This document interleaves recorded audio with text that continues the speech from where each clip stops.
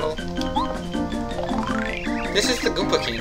He's really big. I mean, look at him. He looks really powerful. Max HP 10, attack power 1, defense power 0. He's the boss of the red Goomba and blue Goombas. Who cares if he's strong? You're much stronger. Gee, I wonder what he ate to become that big, so big. I'd like to be a bit bigger too. Okay, I like how you can gloom that tree, that you can interact with the bat. Makes it a lot easier to take out those guys. Slap with the foot.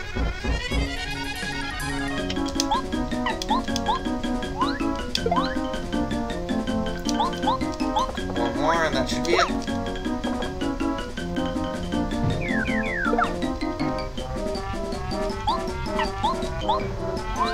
And we're done. Yeah. 2, 3. Oh yeah. Got 100. Level up!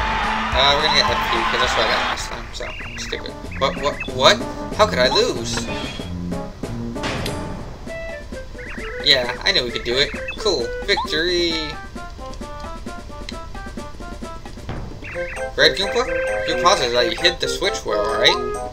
Of course, King Goomba. I hid it in the grass outside the fortress. Outside the... You idiot! You didn't hide it in here? Mario will find it for sure. Oh, do you think? You know, you might be right. King Goomba, maybe we ought to try to trick Mario before he tries to. Okay, I think there's a star... Yep. Star piece right there. And the switch is right here. Pop it open. Mario? Good fight and all that. I must warn you, however, if you happen to find a strange switch somewhere, you should definitely not press it. It's dangerous, understand? You what? You already pressed it? Oh no!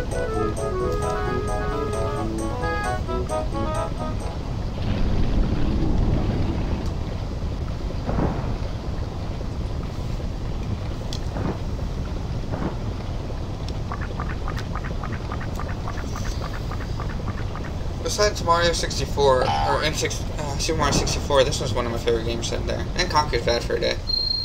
Definitely Conker's Bad Fur Day. It was awesome. And sad.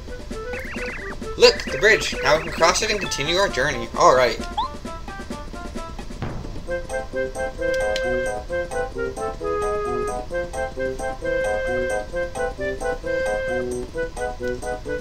I think my favorite character is one that you get really late in the game.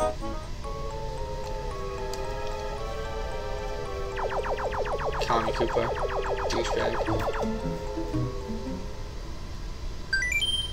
Okay guys, well, I think that is it for today. I gotta go do some stuff, so I will save and quit. And that's where we got to last time before I had to adjust my mic and everything. So it's been a pretty good day. We'll continue tomorrow. So thanks for watching. Later.